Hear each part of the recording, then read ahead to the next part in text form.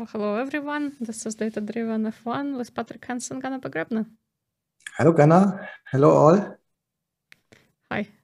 So today Hi. we have an exciting topic that we were told we missed by one of our viewers. Right? Exactly. And it was Stefan Asakriti, I hope I spelled the name correctly, who suggested that would be an interesting topic.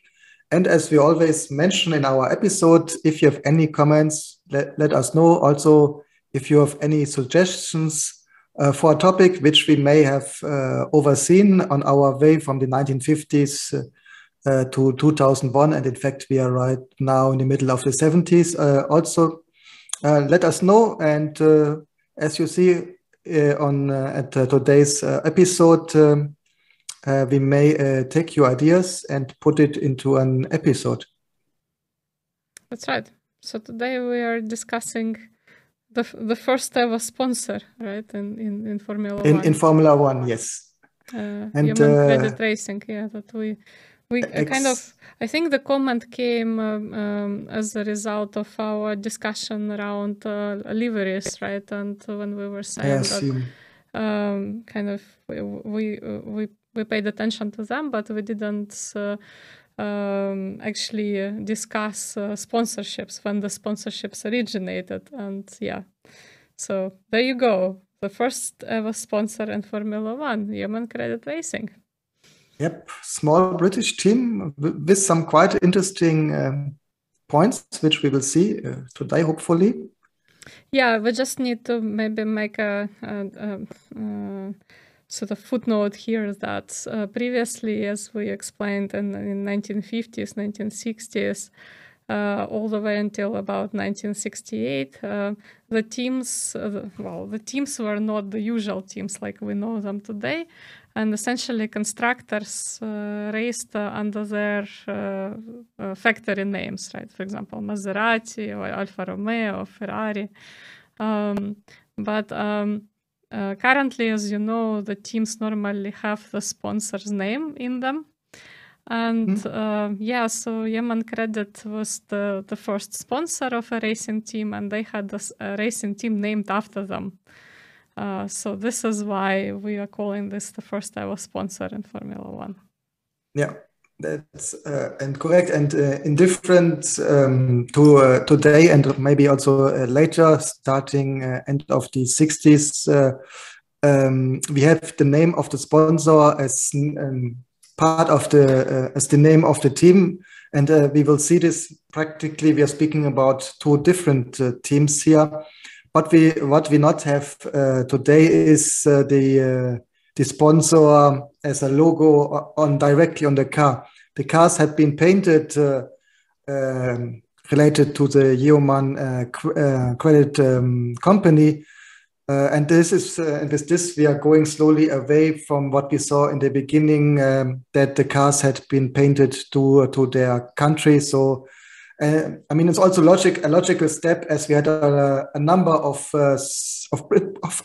British teams, and if they all have been in the same green, I mean, nobody could distinguish them. So they already, even without sponsoring, they have gone away slowly from this idea to have the same color. And of course, this supported now corporates and maybe motivating teams painting the cars based on their sponsorship, and here Yeoman Credit was the first one. Yes, exactly. And as we explained before, the sort of the livery type of sponsorships appeared much later in 1960s, but this team appeared in early 1960s. And this was, we also need to say that this was not the first time the companies used racing to advertise. For example, with Patrick, we discussed in detail American races, where this kind of the primary goal is to advertise your company. It used to be, probably not anymore, but it used to be the case. So it's not like there were no sponsors before Yeoman Credit Racing, but this was the first time a company organized a racing team in Formula One. And was the main sponsor, and also had named the racing team after itself. And so we also have to make a distinction between, I guess, Ferrari, right? Ferrari also is a brand and the car. But this was the first sponsor that didn't have anything to do with motor racing. So this was a financial company. So this is what we mean by the first sponsor. Exactly. And when we're speaking about Yeoman Credit Racing, there are two teams. They have been active 3 years in Formula One. The first time they, let's say, they supported with their sponsoring to build up the British Racing Partnership, small British team. And the first year they raced as officially as the Yeoman Credit Racing Team. After Yeoman switched to Rec Panel Racing, British Racing Partnership stayed around for some years more as British Racing Partnership. No, sorry, not as a British Racing. They, in fact, they went to a competitor from Yeoman Racing, as Yeoman teamed up with Rec Panel Racing, a team which already entered Formula One, I think in 1959, if I'm correct.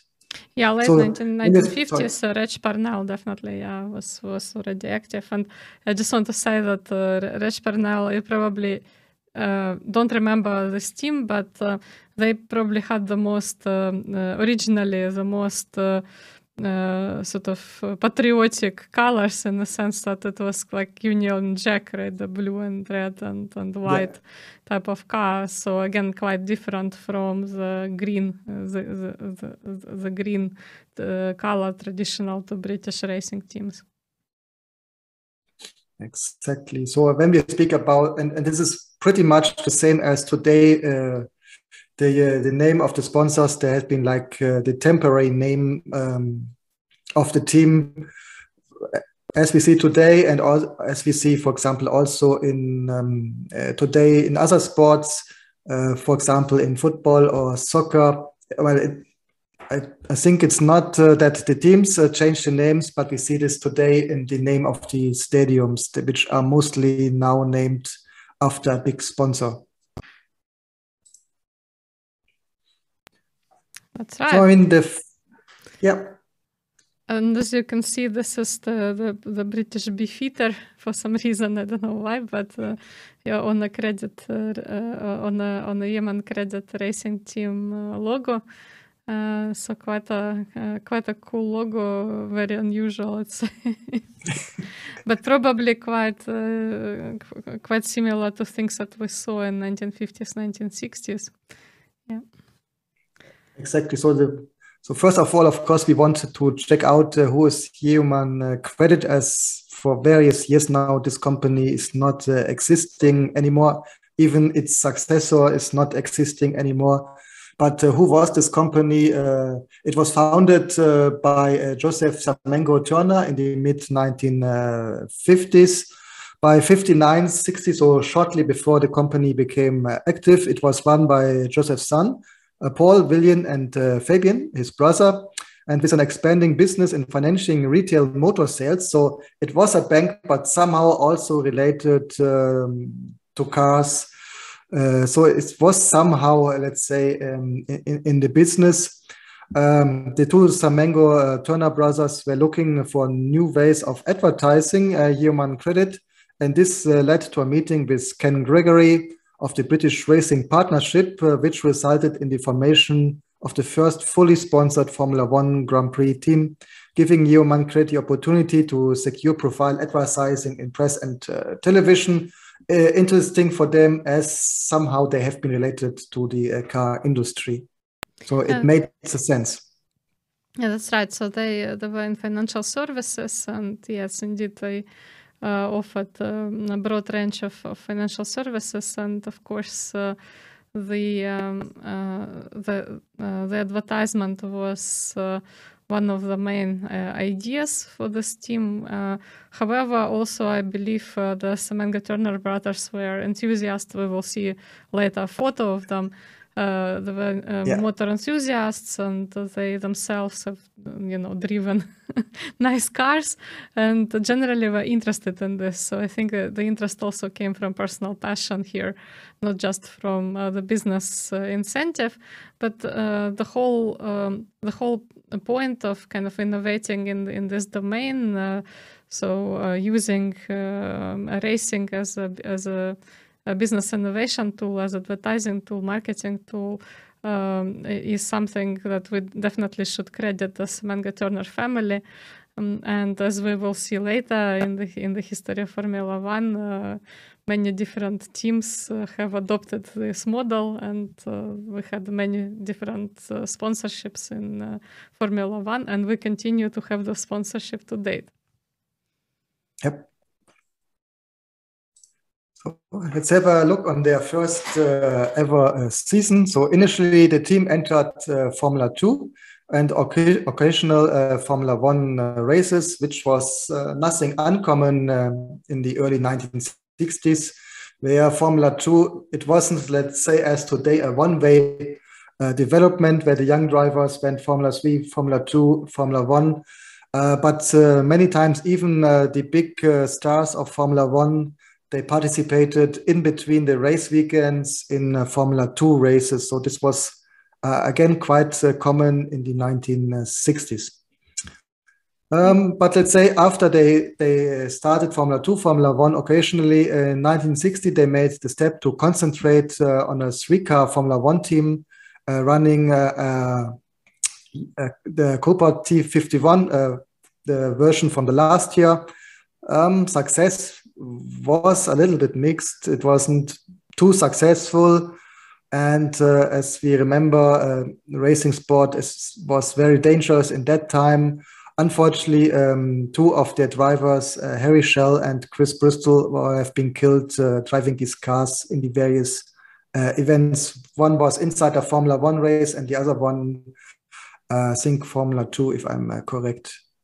Yeah, I also wanted to say that the fact that this team appeared was, in a sense, of course, a novelty, but on the other hand, this was not a huge surprise, because the sort of the barriers to entry into Formula One were much lower, and Patrick and I, we discussed kind of originally in kind of 1950s, right, when the sport only just started.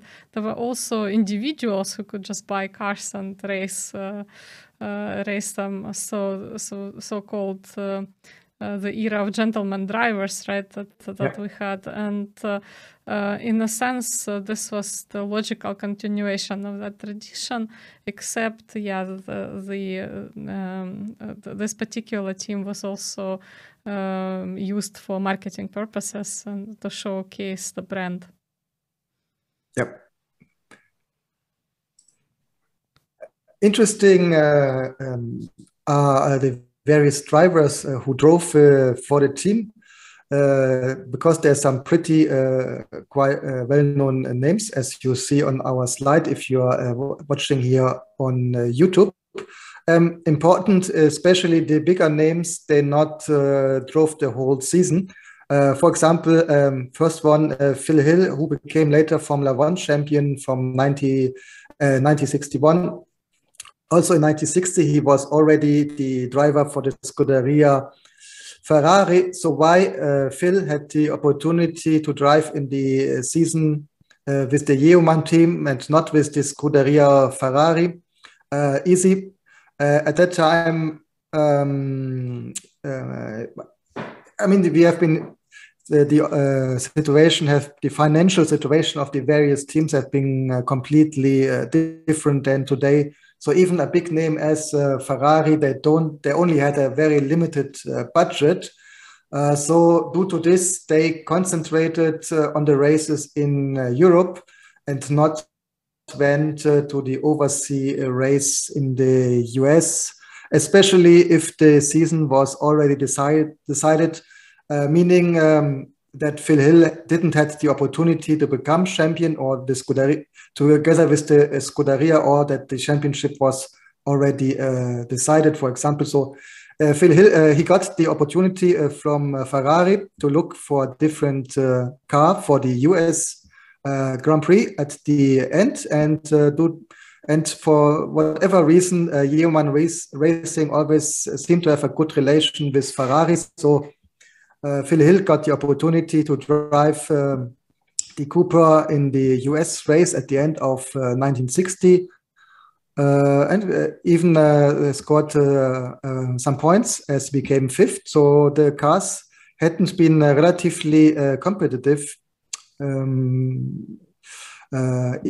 even against the bigger names. Of course, considering that not all of the bigger teams had been starting in the US race. Similar also with the other ones, Olivier Gendebien, for many people, consider him as one of the greatest sports car racers of all time. So mostly he was focusing on the sports cars.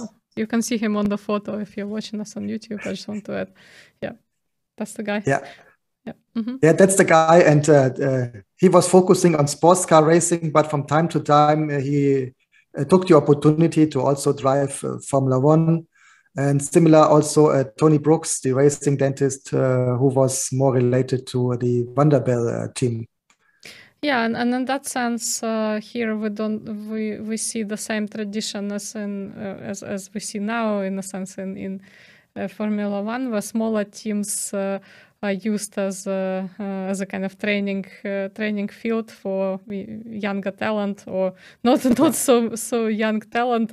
In case of 1960s, like we explained before, the drivers were older, but nevertheless, people who were new to Formula One would start with smaller teams, and this was one of the teams where you could start as a Formula One driver. Yes, and so as you mentioned, this could be younger talents, but in some cases it was less the talent, but more the money. Or the same as today, we see that some of the seats had to go to paid drivers, which contributed to the general budget of the team, and of course also to pay the number one driver, who was mostly the one who started based on the talents.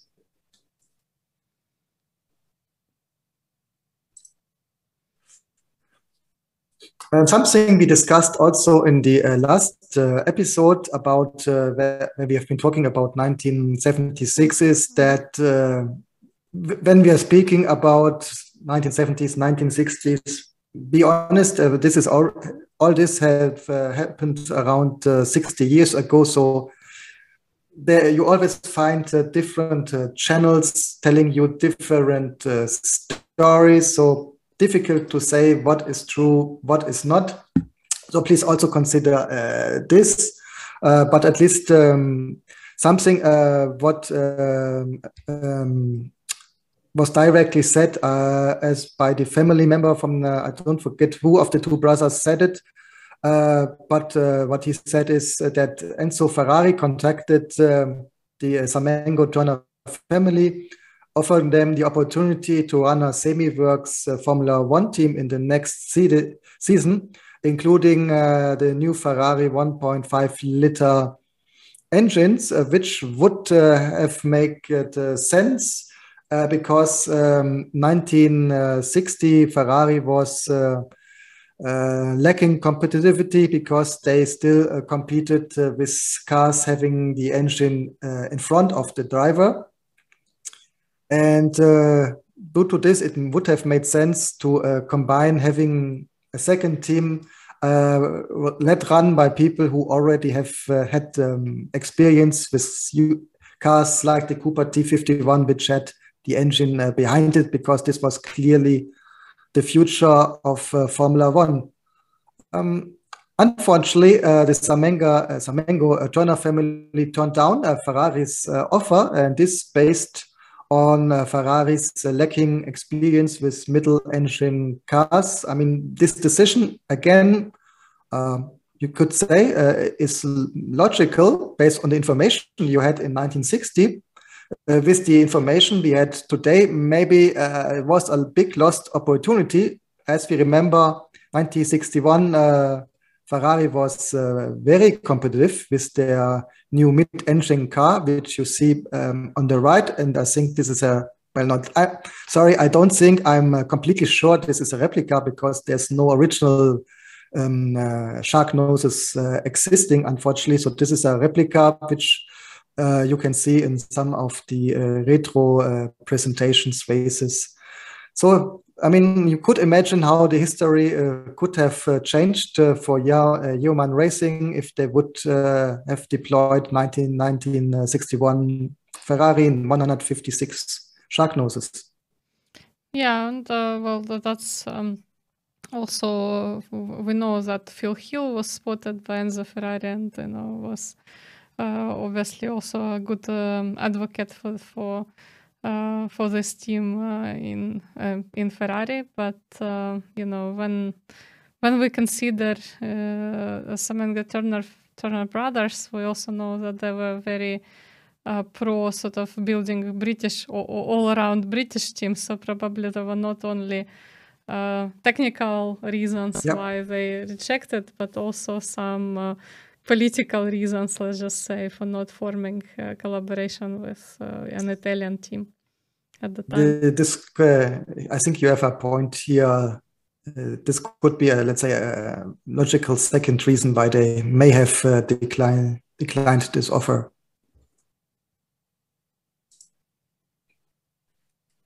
Yeah, Surtees. Right, Surtees. Yeah. So when we discussed John Surtees in great detail, I just want to remind all of you that we have a special about John Surtees, and believe it or not, he was also connected to this team, right? Right. So as we mentioned already at the beginning, right after the first season, the Yeoman brothers, the Zamengo Turner brothers, they overthought their idea, and they came to the conclusion that maybe it would be better to sponsor a team which was already a little bit more established, and they went to Rec Panel Racing. They already had been founded 1951, and we will discuss a little bit on the next pages. Rec Panel himself was a quite well-known driver. The original team, BRP, they had to find a new sponsor and a source of income, and they had been successful and made a contract with United Dominions Trust, which have been a direct competitor of Yeoman Credit, so quite interesting. So they also had been involved in the financing of retail motor sales, and nevertheless, BRM not had been such a sustainable team. So they only stayed in Formula One until 1964. Nevertheless, they had been still good drivers using these cars, as for example, Innes Ireland and Marston Gregory. You will see these names again. So they not only had been active for BRP, but also for the new Yeoman team, or better said, for the Rec Panel team after they lost the sponsorship from Yeoman. Yeah, and if you think about it, we had Phil Hill racing for this team, for Yeoman Credit. We also had John Surtees, Reg Parnell, obviously a legendary driver, even though not a Formula One champion, but nevertheless very decorated guy as well. So as you can see, a lot of talented people have started their careers here, or even kind of came from another type of racing into the sports through this team. So again, we shouldn't underestimate the value of smaller teams when it comes to training and finding talent in Formula One. Exactly. So 1961, they had a good start, especially with John Surtees, who won the Glover Trophy at the Goodwood, which had been a race based on similar to Formula One regulations. Nevertheless, it was a non-championship race, so didn't count for the championship. That's right. And well, here's Reg Parnell, as you can see. Highly decorated. Right. Yeah. Yeah. And then we also have, I believe, some bio note on him. Yeah. So, yeah. Right. Yeah, he ran a private team, right? The private Formula One team. So kind of very similar to the gentleman-like teams of the past. And had a collaboration with Yeoman Credit, which provided a significant boost to Reg Parnell. Obviously, he was an enthusiast who kind of invested into Formula One, and it's always good to have a sponsor. And definitely, Yeoman Credit came in the right place at the right time here. And as most smaller teams, they had their moments. For example, John Surtees, besides the success at the already mentioned non-official race in the Dutch Grand Prix of 1962, he could secure the pole position. Nevertheless, besides these moments, maybe also due to lacking budget, internal infrastructure, same as today, on the long run, the big results had been lacking also with this team. Again, Reg Parnell here, and as you can see, so a short note about him. Actually, when you look for information on Reg Parnell, you often see the plate from Derby, where it says that here lived Reg Parnell and all his numerous sort of achievements in racing. So yeah, he wasn't so successful in Formula One, but generally he's a legendary figure in British racing, and certainly influenced a lot of people. And remembered by many British fans. Yeah, and as you see, he started for a lot of different teams already in the first year of Formula One. He had been, let's say, a guest driver for the Alfa Romeo with the 158. Later, he drove for private teams, non-works Ferrari, also non-works Maserati, as non-works Cooper, and of course the BRM. On the photo, you saw him in the Maserati. That particular car, if I'm correct, you can see today at the Donington Museum. So maybe you saw it as you have been there. Yeah, definitely. So, and again, as usual, Patrick and I recommend that you don't just listen to podcasts and watch videos, but actually go to museums and read some books on Formula One. And there's definitely a lot of information on Reg Parnell. And if you are in Derby or Derbyshire, that's generally a great place to learn about British racing. But in particular, you can learn a lot about Reg Parnell. Exactly, because, and we will speak a little bit about it, the career of him, there had been also some serious setbacks. So it was also a little bit under discussion, his character, because, and this is particular related to an accident he had in 1933, because after this, as far as I remember, this is one of the few situations where after an accident, the stewards, organizers really identified that the one party had been culpable. And due to this, well, we have this sometimes that you're not allowed to participate in the next race, that the next time you start some positions further down, but here he really lost his driving license for various years, meaning that he could not develop himself as a driver, and this may explain why he not became more successful in Formula One, only participated something like a guest driver, because the time where normally the young drivers develop he wasn't able to race because he didn't had a racing license. What happened in the mentioned race? He lost his license due to a practice accident at the 500 miles race at Brooklands, UK. What happened? He misjudged an overtaking move on K. Petre. When he lost control of the MG, he crashed into her, Austin 7, from behind, causing it to roll. She crashed badly and was seriously injured. And as a consequence, she never raced competitively again.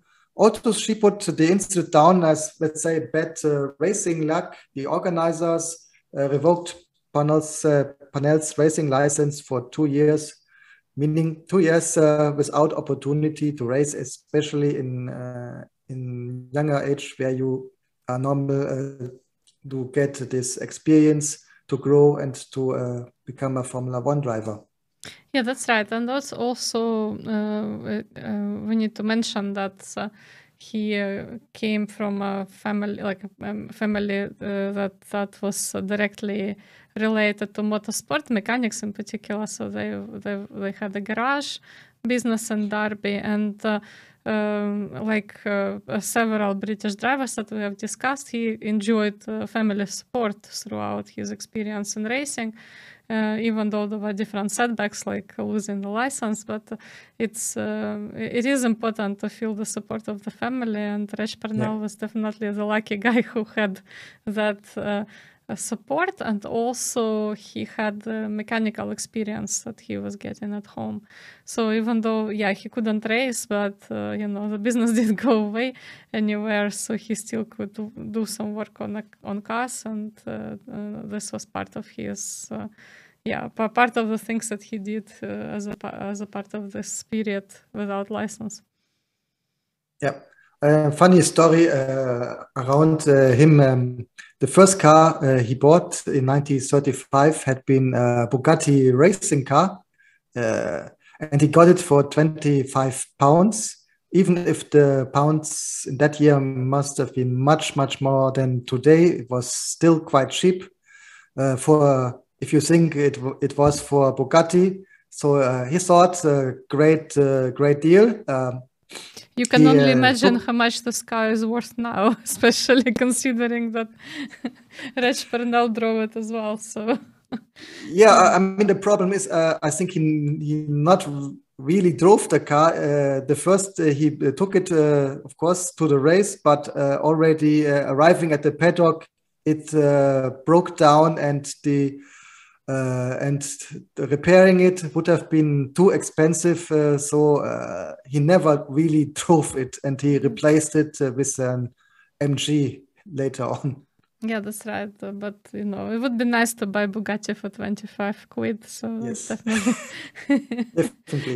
a dream. even this Bugatti never works. Yeah. I agreed. So what did the young Reg? He as he was a motorsport fan, he stayed around, but unable to race himself. He started a business lending his cars, with the ones which he already acquired before that instance, and the next 2 years also, and rented them to people with money, and they even designed, well, not designed, but they crafted a Formula 2 car based on existing technology, which they called the Parnell Challenger. Nice silver car, quite untypical color for a British car. I mean, silver, this looks like a silver arrow, a Mercedes, but it's the Parnell Challenger, which is still existing today. Yeah, just probably had to do with the paint job, probably, that he maybe couldn't afford, or considering that he was putting it together himself. So there could be some quite trivial reasons for this. Yes. But also kind of again, just to remind you that he did it pre-war, and obviously the Second World War interfered with his racing plans, and yeah, again, there was another setback in training and achieving racing results because of the war. Yep. So here we see, if you're with us on YouTube, a little bit the technology, the cars he drove. 1950, Formula One's very first season. He had been the opportunity to drive the Alfa Romeo 158, the car which later won the championship together with Nino Farina. Mm-hmm. In 1951, he drove the famous Ferrari 375 Sinwall, a very nice car, practically a Ferrari 375, which have been bought by the Sinwall company. They used it a little bit to gain experience, to learn how a Formula One car looks like. So and also it has been a technical manufacturer of automotive parts, so that they included their own products into this car, and that's why they called it the Sinwall. They painted it in the British green. They raced it, I think, outside the official Formula One championship. And as I mentioned, they used it to gain experience, because the big goal was to win the championship, which they did later with their own car at the end of the 1950s. So the first, and this was the first British Formula One champion. Yeah, absolutely. And you can see the Ferrari 375 on your screen as well, if you're watching us on YouTube. Yep. And so I'm not sure at which museum, but it is, I think, in one of the British museums where you can see this car on display. Up to it is still drivable, and if you're on YouTube, you see some of, you may find some videos of this car in action. Yeah, results. But yes, results, and let's come back to the Yeoman Racing Team.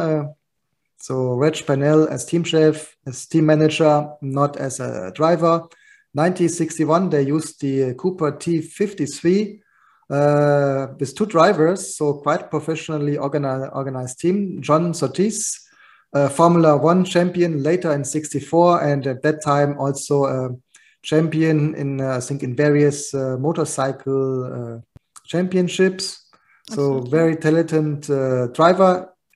He was able to gain 4 points, and with this, the 12th position in the championship. A little bit less known, Roy Salvadori, but also he gained 2 points, and with this could qualify in the championship at the end on the 70th position. So not too bad for a new and a private team. Yeah, at least I scored 2 points. Most people don't ever score any points. Yeah.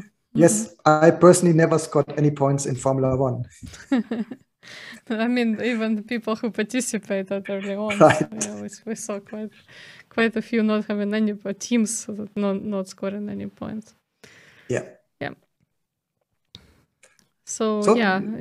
I mean, just a short note on the company itself. As we saw, as we said before, Yeoman Credit were working in financial services, and the parental company was Bowmaker Limited. Yeah. So currently, it's basically a black horse company, right? Exactly. Bowmaker. It was incorporated in 1926, so Yeoman's parent company, and this evolved not that long time ago, 2014, and practically the business had been involved into a company called Black Horse, British company, even if they have a black prancing horse as a logo. Mm-hmm. And again, on the picture, if you're watching us on YouTube, you see the basically the main logo of this of the Bowmaker company, and the headquarters in Bournemouth, like what it looked like at the time. Yep. And 62, second year for the team. And also the last year as Yeoman Racing, they continued with the same drivers. John Surtees, relatively successful, well, not relatively, I would say successful, 19 points, which meant fourth position in the championship. Quite good result for a small team. And Roy Salvadori, well, he unfortunately stayed with 2 points and the 17th position. But John Surtees as the #1 driver, and we discussed this also in other episodes. We may assume a small team that the cars not had been 100% on the same level, because when you have the #1 driver, normally if you don't know who gets the new parts, then it is of course the #1 driver. If you're not sure who gets the stronger engine, it's the #1 driver. So you may consider that the two cars not had been on the same level. Yes, that's right. And yeah, so I'd say that Patrick, you're probably too politically correct. You're saying not 100% the same, but there probably was a huge discrepancy between the first and the second car in terms of technical ability. Yeah, most likely. So yeah, and this is the promised photo of Samantha Turner, Joseph Samantha Turner, and the family, right? And so they definitely invested a lot in Formula One and in racing, and generally, and eventually they even ended up founding a racing team, right? And yeah, so after 3 years of trying to make it work, eventually they decided that this probably was enough. And they went back to financial services, but nevertheless, for many years, they were great supporters of motorsport and racing, so they didn't quite quit the sport completely, so they were present in various ways and in various sponsorships. And I just want to mention that even though the team itself ceased to exist, they were still present as advocates of the sport and participated in many initiatives associated with Formula One. Yes, and maybe we can interpret it also that way, that Joseph Samengo Turner, the head of the family, stopped the budget, not only because they may be wasting too much on it, as we discussed in the beginning, because they of course had been motorsport fans, but also he may see that his two sons would need to focus more time on the bank, on the business of the family business, instead spending time on the racetracks inside the garage. So this two points together may came to this decision. Yeah, and I think it also kind of there is a cultural reason for that, because they were very successful in financial services. I think after 3 years, you are starting to see, normally you should start seeing the results. And I think that it's just on sort of the family discussion, they decided that the results that they have achieved were not enough to continue, and they decided to basically end the team at that stage. Yeah, exactly. I mean, same decisions as today. Nevertheless, Reg Panel Racing, they continued until 1965.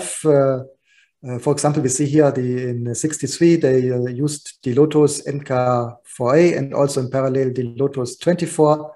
Drivers had been Chris Amon, another name we know from the Ferrari team, but also Maurice Trichinon, Luis Bianchi, Marston Gregory, Mike Halewood, John Campbell-Jones, Roger Watt, and Hep Sharp. Next year, they used the Lotus 24 and also the newer 25, again with Chris Amon, Mike Hellwood and Peter Revson.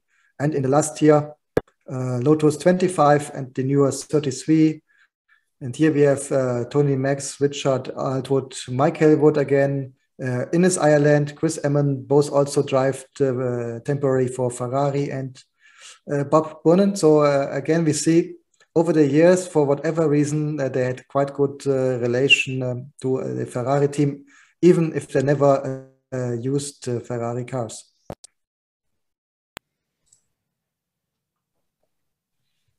Late 1960s, yes? Finally, when other teams started to get sponsorships.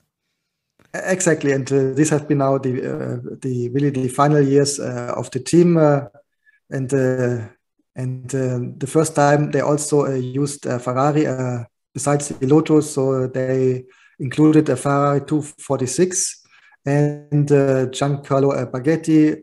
Also, young Ferrari driver coming, I think, from their talent school, or wasn't a school, but it was somebody Ferrari had the eye on as a young talented driver. Also, he was at some quite successful races for Ferrari. And then it continues 67 again with the Lotus and also British BRM, British Racing Team. And then they continued practically with BRM, Pierce Courage. And again, they had been quite successful with Pedro Rodriguez, who was a very talented driver and really could achieve the maximum with the BRM, which besides this was not always on a competitive level with the other cars at that time. That's right. Again, I just want to remind our viewers that we do have a special on Rodriguez brothers, and you can, if you want to find out more about Pedro Rodriguez, that's why we would encourage you to go to our discussion about Rodriguez brothers. Exactly. And at the end, quite a fun story. I mean, when we start doing an investigation, especially if it's about a smaller team as Yeoman Racing, you don't always know what you will find. So this was something quite surprising. Yeah, we had all sorts of stories, kidnappings, remember, with Vanderwell and all sorts. Yes. Yeah, so. Exactly. So really, it's quite fun doing the investigations for the various teams. So, so what happened? Now we are in the year 2005, and here what we found in the newspaper, in an article, the finance boss Nicolas Samengo Jona, I assume a grandson. At that time, he was 50 years old. And working and coming from London, Suffolk, was arrested in London on the way to a Formula One racing team takeover meeting. He said he said he confiscated the Betson from his children and forgot about it in the car. He was so he has been inside. The police stopped him, and for whatever reason, they saw maybe inside the car that this baton was lying inside, which was a deviation to the regulations in the UK. Well, it is a weapon, so yeah, of course. Yeah. You shouldn't be. Sorry, I'm here in the US. Yeah, but you know, in the UK, even police, not all police has guns. Exactly. We have to make that distinction between US and UK. So yeah, exactly. So definitely, if you are just a regular citizen, you shouldn't be running around with weapons like batons in your car. Exactly, and that's why he was arrested temporarily and couldn't go to this takeover meeting. During the 3-day hearing at the court, it was told he had been on his way to clinch a deal to take over Eddie Jordan's Formula One racing team, which later fell through, unfortunately for him. when he was stopped in a random search on the Victoria embankment. Jordan, and we will speak a lot about Jordan when we come to the early 2000s. The team was then later sold to the Midland Group for $60 million. Yeah, and of course, there were a lot of conspiracy theories around this case that, it was very strange timing for this baton to be found in the car right when, Nicholas Semenya-Turner was trying to purchase a Formula One team. But nevertheless, I guess for Semenya-Turner family, yeah, they do not own currently a Formula One team, but nevertheless, like I said, they remain very interested in the sport, and you can see that there is a recent evidence of that in this funny story. Yeah, and that's all, folks, about the Yeoman Racing Team.